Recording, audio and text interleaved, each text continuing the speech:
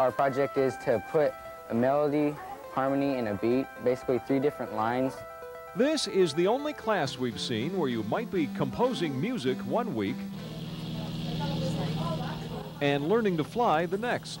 You have to go straight, turn around, and land it.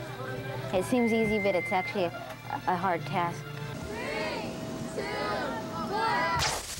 Or learning how to build a faster aerodynamic race car. 40, 50. Or how to build a stronger bridge. It does this. Yeah, starting to break the panels.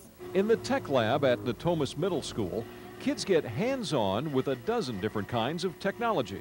I've never done anything like this before. It's our hope that they become interested in something like this and perhaps incorporate this in their career plans in some way. If they don't, they've gotten exposure, and we feel they're all the richer. We're designing a t-shirt. Some of the technology they like. And some of it they really like.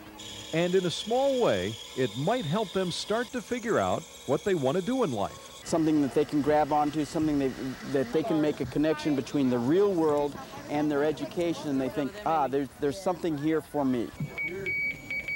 It's a class where kids arrive excited and hate to leave, and it opens up new possibilities. Yeah, I got to fly the plane. They may be learning to fly in more ways than one. Dale Shornack, News 10.